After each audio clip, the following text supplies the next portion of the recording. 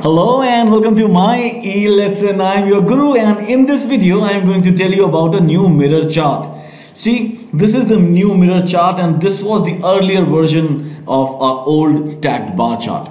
Now if you see, we are comparing the performances of Tom and Jerry for the month of January till December, and these are their sales data. Alright. Now earlier we could have shown it like this or a regular column chart, correct? But now we can show this data like this. This seems more meaningful. You can compare it easily and looks better also, correct? So in this video I am going to tell you how to create such a mirror chart. Alright, make sense? Let me delete this, and let me delete this also, and let me delete this also. Alright, now to create a mirror chart, what you have to do is you have to create a copy of your data. Like this is your original data, right? You have to create a copy of it like I have done over here, and for one of the persons you have to put minus symbols in front of it like this. I'm going to paste it over here. So what I have done is that I have gone ahead and inserted a minus symbol over here. Very simply, like I'll click over here and I'll insert a minus symbol. I'll click over here, I'll insert a minus symbol like this. Alright. In case you have large data, you can do it with concatenate formula also. Alright. That's not a big deal. Now once you have done this, then all you have to do is select this data, go to insert, go to your charts and go to 2D stacked bar chart, and your chart is almost ready.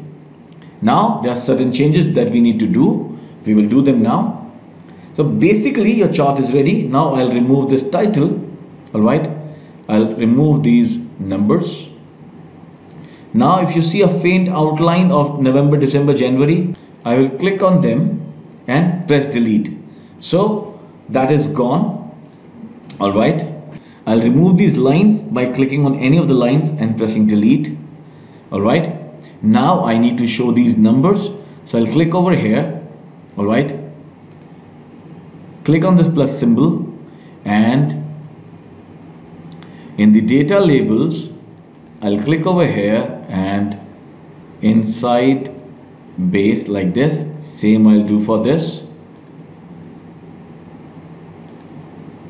like this. All right, now I'm going to click over here.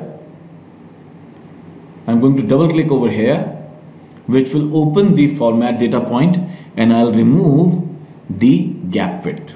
All right, I'll close this.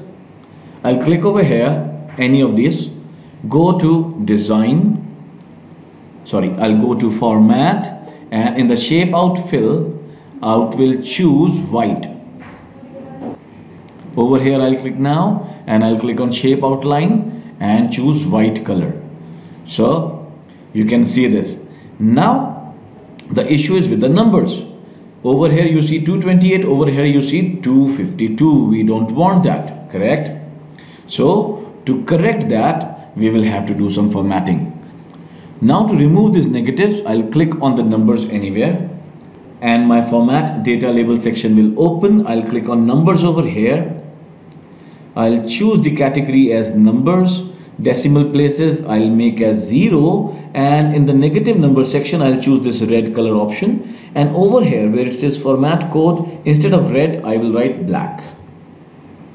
I'll click on add, and this problem is also solved, correct?